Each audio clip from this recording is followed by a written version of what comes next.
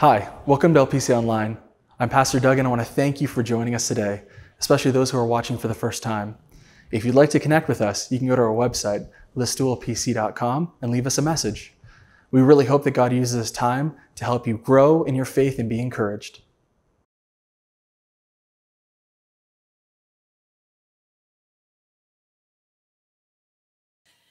Good morning, church. Come on, you say good morning. There you go. Good holiday weekend, morning, end of the summer. Some of you maybe not ready to see it go. I live in a life of fall. I love the fall. A little less sweating going on. Not today. All right, good morning. Good morning. I'm just going to read some scripture as we start this morning. I'm going to be reading from Psalm 95, verses 1 through 7. And it says, "Come, let us sing to the Lord. Let us shout joyfully to the rock of our salvation. Let us come to him with thanksgiving. Let us sing psalms of praise to him. For the Lord is a great God, a great King above all gods. He holds in his hands the depths of the earth and the mightiest mountains. The sea belongs to him, for he made it. His hands formed the dry land too. Come, let us worship and bow down. Let us kneel before the Lord our Maker, for he is our God. We are the people he watches over, the flock under his care, if only you would listen to his voice today."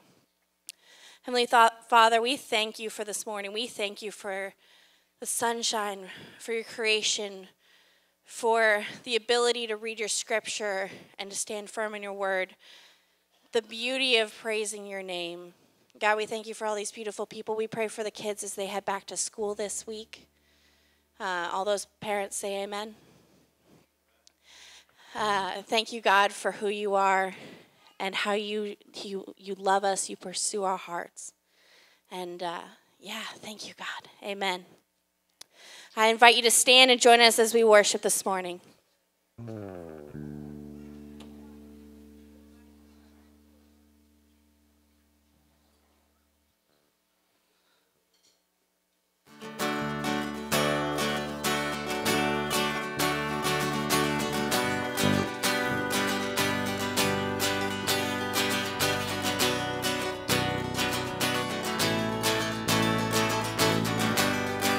Who breaks the power? Who breaks the power of sin and darkness? Whose love is mighty and so much stronger? The King of glory, the King above all kings. Who shakes the whole earth with holy thunder and leaves us breathless in awe and wonder? The King of glory, the King above all kings. This is amazing grace. This is unfailing love, that you would take my place, that you would bear my cross. You laid down your life that I would be set free.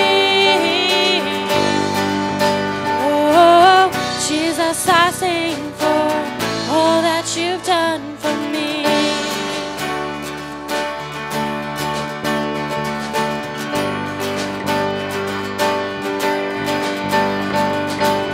Who brings our chaos back into order and makes an orphan a son and daughter? The King of glory, the King above all kings. Who rules the nations with truth and justice, shines like the sun in all of its brilliance. The King of glory, the King above all kings. This is amazing grace. 'Cause this is unfailing love, that you would take my place, that you would bear my cross. You laid down your life that I would be set free. Oh, Jesus, I sing for all that you've done for me. Who brings our chaos back into order and makes an orphan a son and daughter? The King of glory, the King above all kings. Who rules the nations with truth and justice, shines like the sun in all of its brilliance. The King of glory, the King above all kings.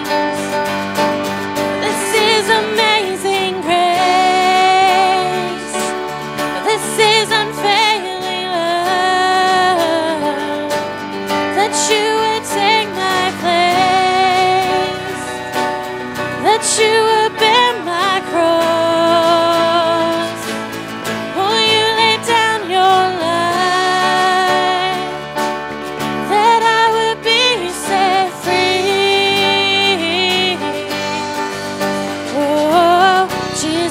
I sing for all that you've done for me.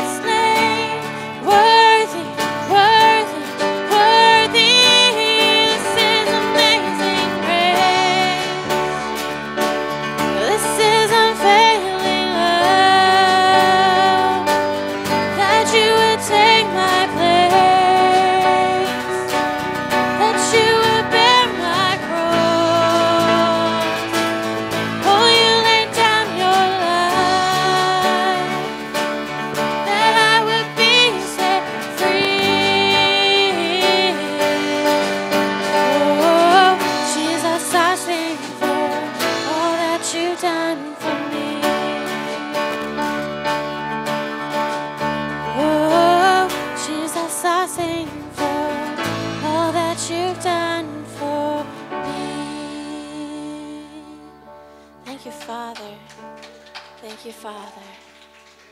Thank you, God. You are so good. So good.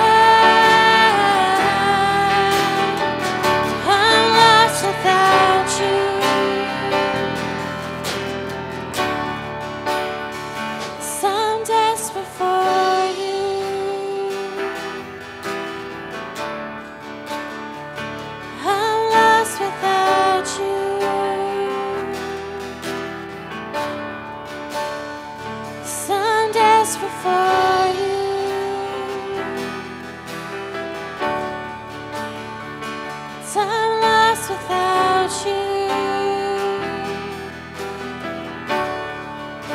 Your name is like honey on my lips. Your spirit's like water to my soul.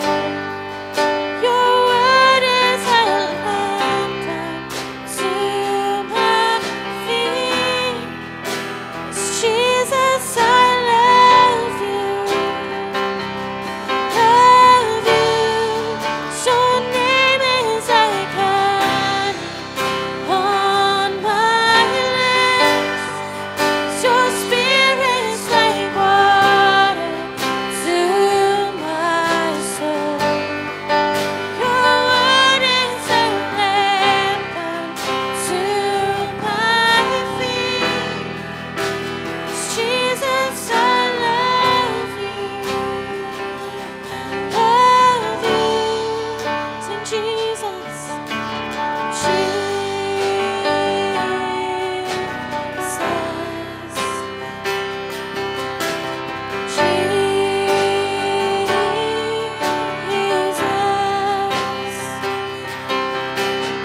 Holy and anointed one,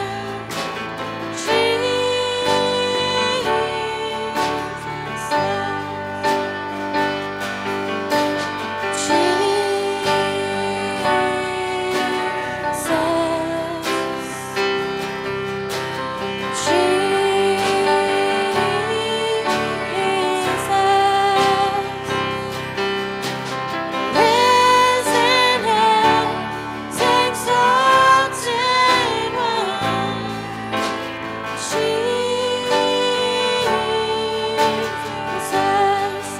Your name is like honey on my lips. Your spirit's like water to my soul. Your word is a lamp unto my feet.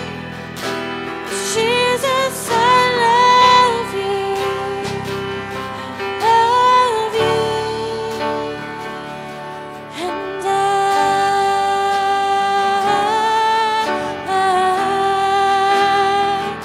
I'm desperate for you.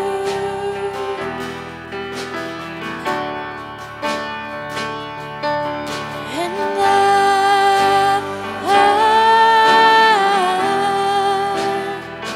I'm lost without you.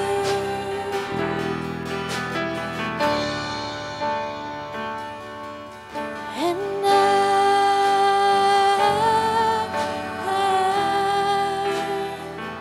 I'm desperate for you.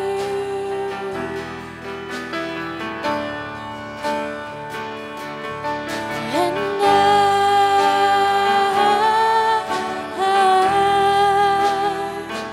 I'm lost without you. Come on, this morning I just feel like in this place that there are probably some people whose this is your cry this week. Whatever it is, whatever it was that's going on this week, I feel like for some of us, this is our cry this week. That we would just say, God, we're so desperate for more of you. We're so desperate for your presence. We're so desperate for your love. We're so desperate for your grace, for your mercy. Whatever it might be, I just feel like in this room, there's some people this morning who need to just take a moment and declare this with what they've got. With whatever it is that you have to bring before God this morning, that we just would declare it. That we would just sing it out until it would become true in our heart and in our soul and in our spirit. So I'm going to invite you, if that's you, let's not miss this moment to press into God. Let's not miss this moment to press into what He has for us this morning, or what He has for you right exactly where you are. I'm just going to invite you. We're going to sing one more time, and I'm desperate for you. And for God, I pray that for every person in this room who this is their reality, that God, we're just desperate for more of your presence. We're just desperate for more of your love. We're desperate for more of your grace and your mercy. That God, you would just meet us where we're at this morning. That as we cry out our heart, as we sing out our heart to you, God, that you would hear what we have. And God, that you would pour your love and your grace and your mercy over us this morning. Come on, church, I invite you to sing. Just where you are, just lift your voice this morning.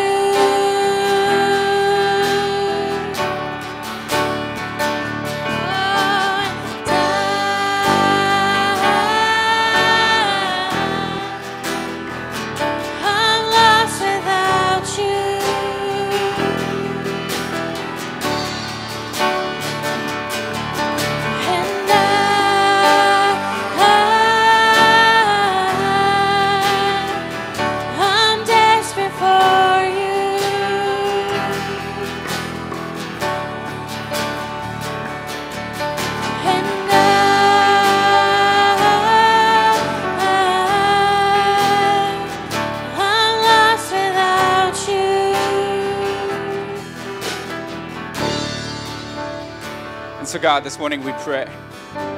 Lord Jesus, we pray across this room that we would be a church and a generation, and that we would be generations who are desperate for more of you, who are desperate for more of your heart and your presence. Lord God, I pray this morning that you would speak to us and meet us exactly where we are.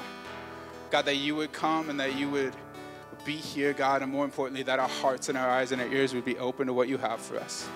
Jesus, we pray these things in your name. Come on, everybody said, amen, amen. Why don't you go? Thank you, Pastor Ty. I appreciate that. It is exciting for me to be here because I get the opportunity to start a new series. For those who are here for the first time or haven't been for a little while, we were going through a series all about God's parables all throughout Matthew and his lessons in kingdom living. And there were some really incredible opportunities to hear his wisdom and how God was able to teach through some of the most basic ideas and images. But it naturally kind of sprung right into where we're going now, which is picking back up our series on Revelation. We had done the beginning portion of Revelation last year, and that was looking at the 7 churches. And for the sake of a little bit of fun, I'm curious to know how many of you retained any information. So this will be a lot of fun. We're going to do a quick review, and I'd love to know, without showing up on the screen, do you remember any of the names of the 7 churches? Any of the names of the 7 churches. So who thinks they have one of the church names? What's that, Ruth? Yeah, Pergamus or Pergamum. Very good. That's great. Okay. No. Close, though. Very close. There's one that sounds like that. Sean? Philadelphia. Very close, right? Very close. Ben? Yeah, Laodicea. Perfect. That's 3 of the 7 already done. Mina? Thyatira. Very good. Okay, we got 4. Okay, Ty's got his hand up. We'll come back to Ty. Sue, go ahead. Sardis. Very good. I love that. That's the one that I always forget. We got 5 of the 7. There's another 2 left. Does anyone remember the last 2 or one of the last 2? Smyrna. Very good. Now the only one that's left is the one that is the most obvious, the one that I always remember. This is Ephesus. Very good. That is all 7 of the churches. You have officially graduated the first portion of Revelation. Now, it was really interesting because from this, we were able to understand different things. Jesus came to John and brought this wonderful and simple teaching to all the churches. And he made it specifically for them. And he gave them all encouraging messages. Like Ephesus was, you need to get back to your first love. You started off so strong, but you've kind of started to wane. So get back to your first love. Smyrna was, you know what? You're richer than you think. You're bigger and better than you realize because God is working in you and through you. Also, great things for us to remember. Pergamum had a little bit more of an interesting. It says, you've remained loyal, but you're not done yet. You've remained loyal, but you're not finished yet. So keep running that race. Thyatira was, be very, very careful of this individual in your midst. They refer to her as a Jezebel. This is a very dangerous false teacher. You're doing great, but be careful about giving this person too much authority because she's taking you away. Sardis was very simple. Wake up. You have fallen asleep. You are sitting in your brand new comfortable church chairs and you're getting a little too comfortable. You gotta wake up and live out your faith. Philadelphia is great. I will reward your obedience. You have been good and you've continued to push through even when you didn't feel like you had anything left to give. And I'll reward your obedience. And then the last one is Laodicea. I would prefer if you are hot or cold, but stop being lukewarm in your faith. Because when everything is lukewarm, that's where everything just disappears. It means you're not making any type of a stance or a choice, hot or cold. Those are the 7 churches in a quick paraphrase. So for everyone who was not there for the series, you are semi-caught up. Semi-caught up. There's a little bit more to it, but that gives you a brief overview. The other thing that we need to recognize too is Revelation is one of, if not the most conflicted books of the Bible.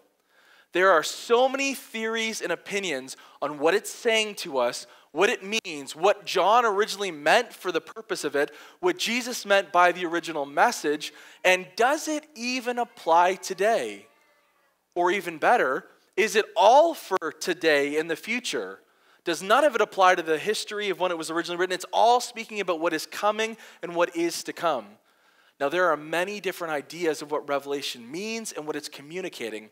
But today, I want to talk to you about where the chapter and the vision starts to shift. It goes from the churches, the 7 churches, which are kind of here, that Jesus says in the language, what you see and where you are, and then he switches to something very different. And the theme for today is, as it is in heaven. And John gets this new revelation from God that is totally out of this world. And I would love the opportunity to read it with you. And so we're going to be starting at Revelation 4. And for those who don't know, Revelation is the last book of the Bible, so it is the easiest to find. I always enjoyed when we had to do sword drills. And like Revelation, I'm like, I've got that one down pat. So it starts off with Revelation 4, verses 1. It says, "Then as I looked, I saw a door standing open in heaven. And the same voice I had heard before spoke to me like a trumpet blast. The voice said, 'Come up here, and I will show you what must happen after this.' Instantly I was in the Spirit, and I saw a throne in heaven and someone sitting on it. The one sitting on the throne was as brilliant as gemstones, like jasper and carnelian. And the glow of an emerald circle encircled his throne like a rainbow. 24 thrones surrounded him, and 24 elders sat on them. They were all clothed in white and had gold crowns on their head. From the throne came flashes of lightning and the rumble of thunder. And in front of the throne were 7 torches with burning flames. This is the 7-fold Spirit of God. In front of the throne was a shiny sea of glass, sparkling like crystals. In the center and around the throne were 4 living beings, each covered with eyes, front and back. The first of these living beings was like a lion. The second was like an ox. The third was like a human face, and the fourth was like an eagle in flight. Each of these living beings had 6 wings, and their wings were covered all over with eyes, inside and out. Day after day and night after night, they kept saying this, 'Holy, holy, holy is the Lord God, the Almighty, the one who always was, who is, and who is still to come.' Whenever these living beings gave glory and honor and thanks to the one sitting on the throne, the one who lives forever and ever, the 24 elders fall down and worship the one sitting on the throne, the one who lives forever and ever. They lay their crowns before the throne and say, 'You are worthy, O Lord our God, to receive glory and honor and power, for you created all things, and they existed because you created what you pleased.'" This is the word of the Lord. Amen. It is our passage we're going to be looking at today, and it is one of the most easiest things to understand, right? You read that once and you're like, oh, perfect. I know exactly what Jesus was trying to communicate here. The first time I read this, I was like, oh my goodness, I am trying to figure out what is the big idea? What is the major teaching from this? And so I do what I always do. I went and did a bunch of research and reading, and guess what I figured out? Pretty much every single book I read had a different idea, a different theory, and a different opinion. Now, they all agreed on something, which is what we're going to be getting to today, but they all had different theories and opinions on what we're going to be looking at. But what I first want to start to look at with you here is verse 1 is the setting for this. After John had done the letters to the 7 churches, there is original language that doesn't really fully encapsulate it in the New Living Translation, but it says, then. It actually signifies that there is another revelation happening. This is another vision that came from Jesus. He saw a door standing open in heaven, and the same voice he had heard before, which communicated the original message to the 7 churches, sounded like a trumpet blast. The voice said, "Come up here, and I will show you what must happen after this." So what's interesting within this passage is, first of all, where it's happening. We know it's happening in heaven. It says language like, there was a door in heaven. Come up here. I have something to show you. So it's communicating right now the idea that this is not of this world. John is going to a whole different place. It says he's in the Spirit suddenly. Is he actually physically taken out of his body and brought up to heaven? Or is he just given vision? We don't know exactly. It just says he's taken up to the place where he's in the Spirit. And he's able to now see something that's not of this world. Now, what's interesting with that is it says a voice spoke like a trumpet blast. There are a lot of people who say, oh, the trumpet blast is referencing the rapture, and it means John is like the church and he's being brought up to the throne of God. But it doesn't reference anywhere after this in Revelation that the church is present or the redeemed are present. It doesn't bring any reference to that. So that's a good theory, but again, we don't know. And then it says something interesting. The voice says, come up here, I'll show you what must happen after this. What is the this that it's referencing? Are you referencing the letters to the 7 churches? Are you referencing after this vision what is still to come after? Are you referencing what is about to happen once John steps through that heavenly door? Again, there's no clarity brought for that. It just gives us a hint that what John is about to see is something that is going to happen in God's time. We have theories on when that is. Most of us like to fit everything on a calendar and say, okay, God, you're going to do this, and then this, and then this. And I expect this to be done by this time, this to be done by this time, and this to be done by this time. And when you do all of that, then I will be happy with you again. That never works. God's will is greater than our will, and his plans are perfect. And heaven's time is very different than ours.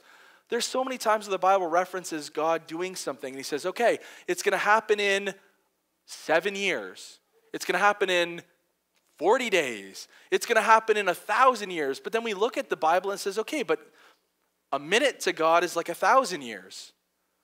When you put that in perspective, he may very well be talking to us by heaven's time, but based on earthly time, we have no clue what that is going to look like.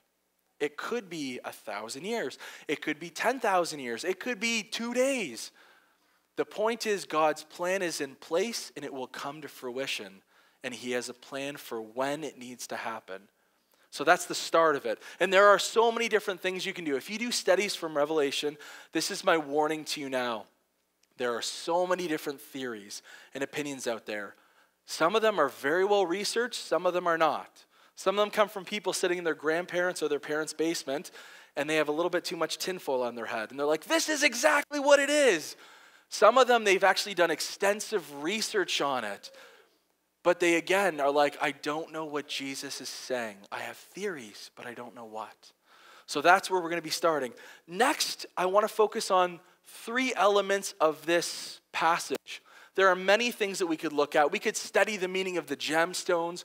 We could study the meaning of the rainbows. A lot of people believe it's a reference to the rainbow that was promised after the flooding of the earth, the Noahic covenant, if you will. But we don't know that yet. The 3 things I want to focus on today is the first thing is the VIP of the story. Who is the center of this story? Everything revolves around one thing in heaven. And if you look at how everything is laid out, it all revolves around one individual. Verse 3 says, the one sitting on the throne was brilliant as a gemstone, like jasper and carnelian. The glow of an emerald encircled his throne like a rainbow. All of that glow is all around his throne. 24 thrones surrounded him, all surrounding him. And 24 elders sat on them. They were all clothed in white and had gold crowns on their head. From this same throne came flashes of lightning and rumbles of thunder. In front of that throne were 7 torches with burning flames, the 7-fold Spirit of God. And then inside of that were also these 4 living beings.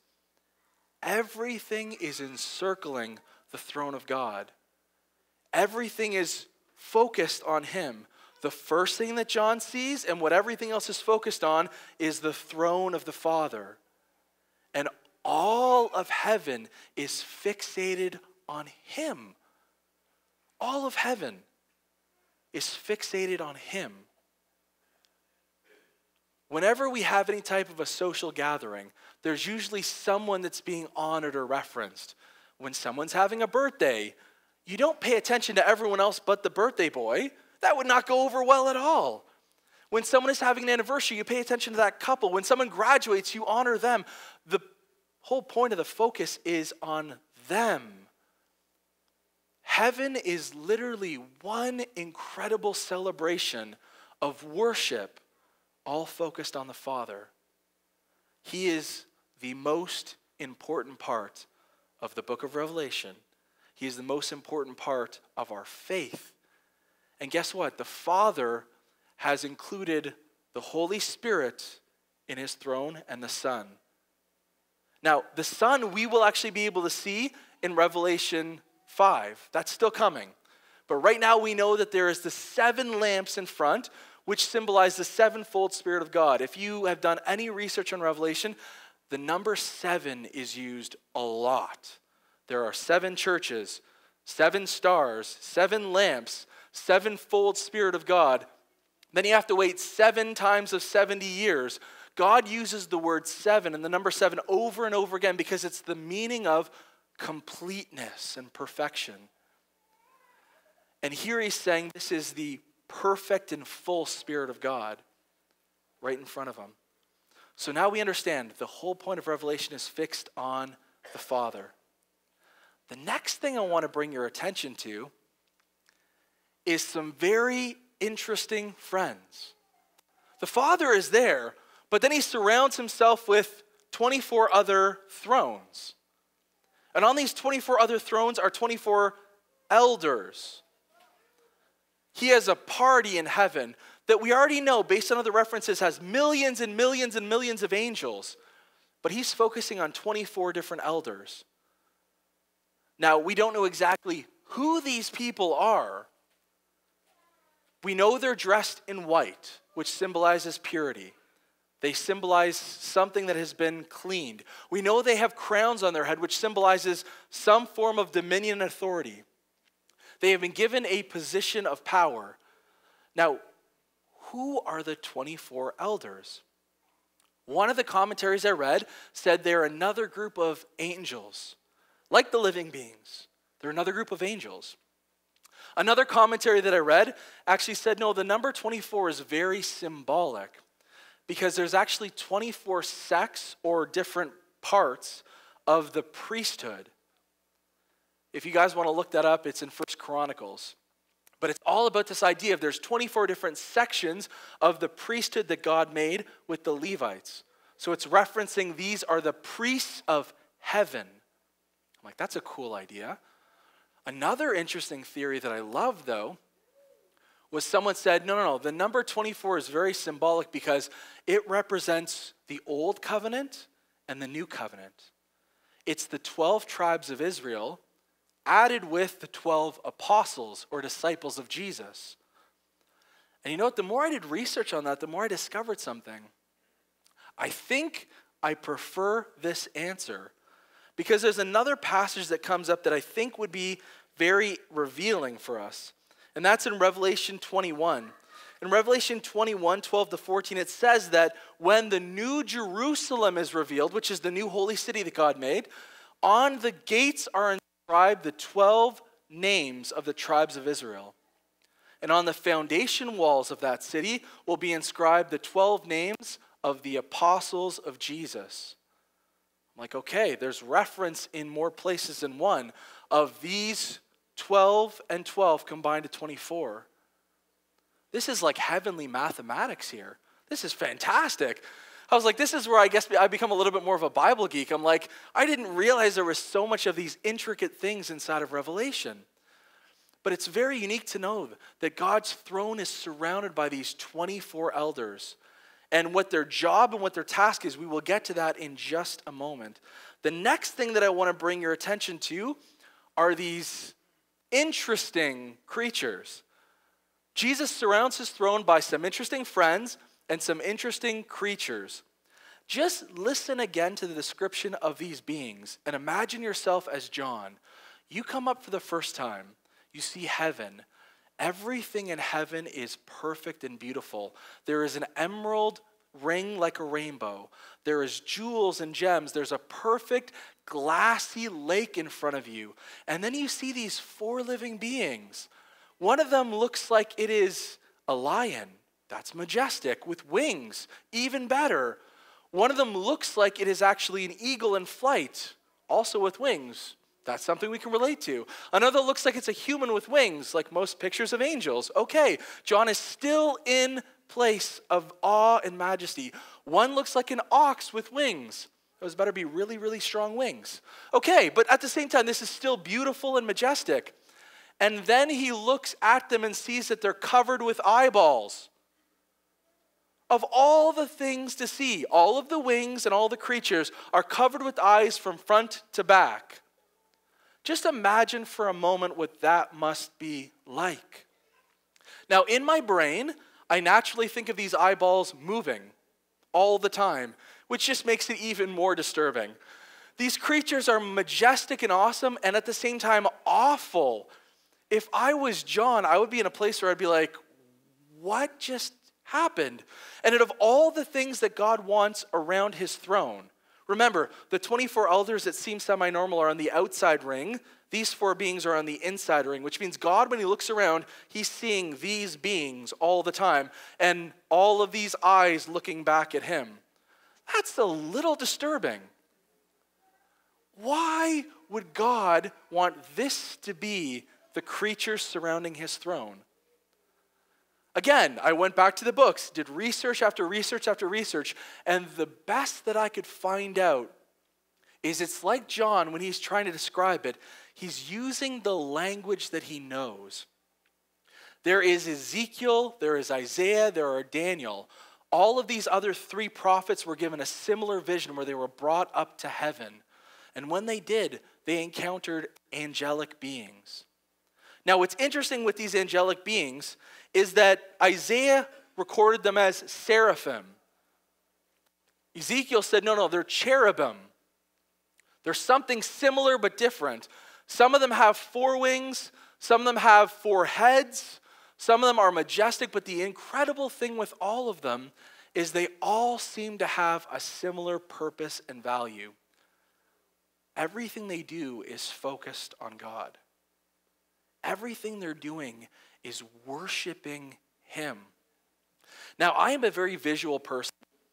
In order to understand some of what this looks like, I went through and tried to find some art that I could share with you that would be not too disturbing, because if you give credit to like the AI stuff, they really do a good job of making things very intense. But I went back to like old school, and I found an interesting painting by William Blank. This is a watercolor that I want to show you of what heaven could have looked like. So he has the 4 creatures on either side. He has the elders around. He has the elders around, and underneath, he has the rainbow over top. And the rainbow actually, eventually, in the whole picture, encircles the whole throne.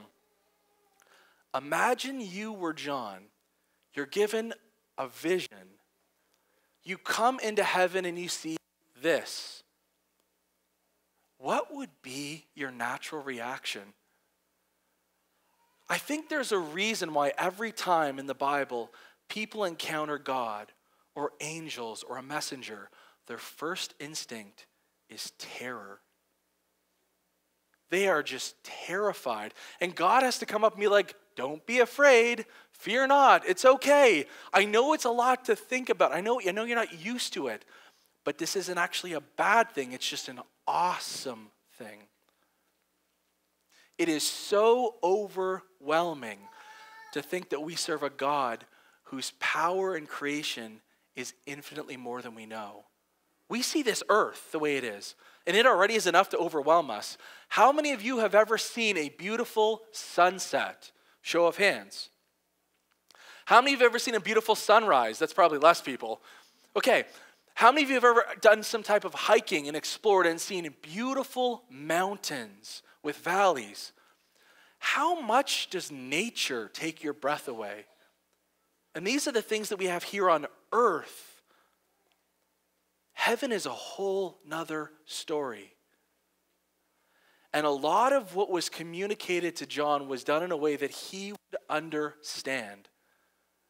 God was using images and language that would make sense to him. Yes, part of it was heavenly, but part of it was more. The 7 lamps were symbolized in the exact same temple. The glassy lake and sea that's there would be like the laver inside of the temple. God is trying to communicate that what is happening in heaven is actually the full and perfect model of what John had down on earth with the temple as the place of God. It symbolized where God hung out, where his presence was on earth.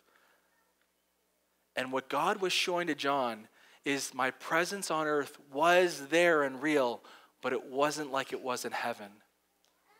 It required something greater to bring my presence like it was in heaven. Many of you know the story because we've already learned. When Christ died, the curtain, the veil that was separating the Holy of Holies tore, and God's presence became accessible for all people. And then he gives us a purpose over and over for his disciples to bring his kingdom here on earth like it is in heaven. One of the ways we do that is by learning what this image, this vision communicates, the true purpose of heaven. So my question to you now is, as we're going through, what is being communicated here? What's happening here? What is the big idea? What's the main point, if you will? Because we believe that all of this has something that's central for us to hold on to. I believe that the major idea is communicated clearly if we know where to look. The second part of verse 8 says, day after day, night after night, they kept saying, holy, holy, holy is the Lord God Almighty, the one who always was, who is, and is still to come. Which is almost identical to Isaiah's experience with the seraphim who said, holy, holy, holy is the Lord of heaven's armies. The whole earth is filled with his glory. It is all an ongoing activity of worshiping God. But whenever the living beings give glory and honor and thanks to the one sitting on the throne, the 24 elders cannot help themselves. They have to echo. This is literally a heavenly liturgy. The beings give a call, the elders give a response. The beings give a call, the elders give a response. So when they say, holy, holy, holy is the Lord God Almighty, the one who always was, who is, and is still to come, the elders say, you are worthy, O Lord our God, to receive glory and honor and power, for you created all things, and they exist because you created what you pleased. Then they bow down and surrender their crowns to God. And this happens day after day and night after night. The whole time John is there, this is an ongoing, continual activity of God being worshipped. And notice it never says they grumble or they complain. It says they do it with everything in their being. They worship God. And guess what? The 4 creatures, it's interesting how most people identify these 4 creatures as symbolizing creation. The lion represents all that is wild in the world, all the wild creation. The ox represents all that was domesticated. The eagle represents the birds of the air and the creatures of the unknown. And the man represents all of humanity. All of creation is worshiping God. Worshiping God like it was created to. The Bible is full of references of how creation was made to honor and worship God. And if we don't cry out, then rocks will cry out. All of creation is groaning and anxiously waiting for God to be honored and glorified. Creation was made to achieve this purpose. And the elders are the ones who show us how we as humanity have a part in this. When creation cries out in worship to God, our mission is to respond. Because creation, everywhere you look, is honoring God. The problem is we as humanity have stopped responding. We've missed our part. So creation keeps going over and over and over again, but there's no response. There's no reaction from us to do what we were created for. We were created to worship and honor God. That is our being. That is our purpose. In heaven, is where it's realized and where it's perfected and shown to John and all of the people who read this after what our purpose is all about, how we're called to have greater purpose. How are we worshiping God? The big part of this story, the major thing for us to recognize is that everything and everyone is worshiping God. All creation is honoring and worshiping him. It is incredible for us to recognize that we have a part to play in that. But if we're being honest, how many of us are able to recognize, first of all, that we have a trouble with worshiping other idols? We have problems with getting other things in our life that take the place of God. Where do we spend our time and our attention? Where do we spend our money? Where do we actually give our passions to? Is it to God or is it to other things in our life? We are having trouble with who we're worshiping. The next problem is we're having trouble with how we're worshiping. Yeah, I give God time every single week. I give God at least an hour on Sunday. That's a big sacrifice. And God goes, no, you don't understand. I've created you for the purpose of worship. So what are you doing with the other 23 hours of Sunday? What are you doing with the other 6 days of the week? If that's all you're giving God as worship, we're missing the point. Day and night and day, these creatures are continually crying out to God in worship over and over and over again. So my question to us today is, can our worship here and now be as it is in heaven? Can we worship God like the models that we've been given, the same way as these living beings and these redeemed elders? The good news is when we fall short, God is gracious and patient with us. Because if we lived according to our own desires and God's judgment was harsh and quick, I don't think this church would have many people in it, myself included. But God is patient and gracious with us and says, I'm inviting you into heaven's song. I am giving you an invitation to be a part of that too. So can we make our worship here and now be as it is in heaven? I want to invite Laura and the worship team to come back up. I'd like to do Such an Awesome God, because that's the song that actually has that strong declaration of worship. Worship to the Father in this case. We're going to be getting to the Son. Don't worry, he's coming. But in this case, it is worship to the Father. And I'd love to be able to honor our God who is majestic and holy. As they lead us, I would love for you to take an opportunity to assess your heart and do something revolutionary. In this 3 minutes, roughly, I'm going to time that, of course, 3 minutes that we are singing this song, in this 2 to 3 minutes, can I actually worship like they worship in heaven? Because if I can't do it now in a safe place of church for 3 minutes, how am I supposed to do it with my life? May we worship God with our whole mind, our whole strength, everything we have to offer. May our love flow forth. And if it means singing the words, doing the song, that's great. If it means sitting down and praying, then do that. If it means focusing on God and surrendering to Him anew, then do that. But may you worship Him in these moments with everything, just like we were created to do. Let's worship together.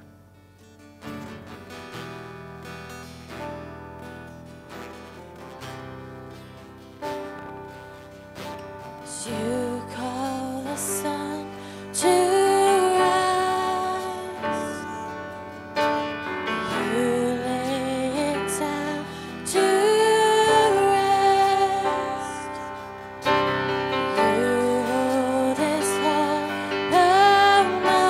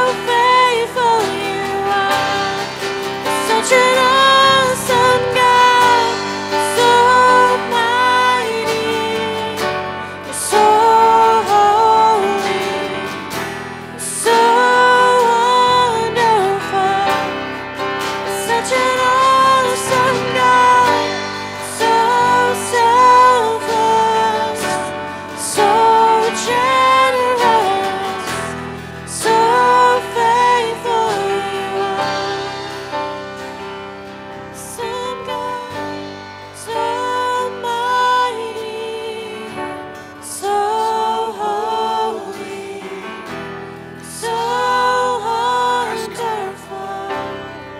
Such an awesome God, so selfless, so generous, so faithful you are. So faithful, God. So faithful, God. Thank you, God. Thank you, God, for being our creator. But not just being a creator who did it out of happenstance or by accident, but because you are pleased with what you created. Genesis records that you made things and you said it was good. You made humanity and you said it was really good. You were really content and happy, God. You created us for a purpose and a reason, and you delight in us.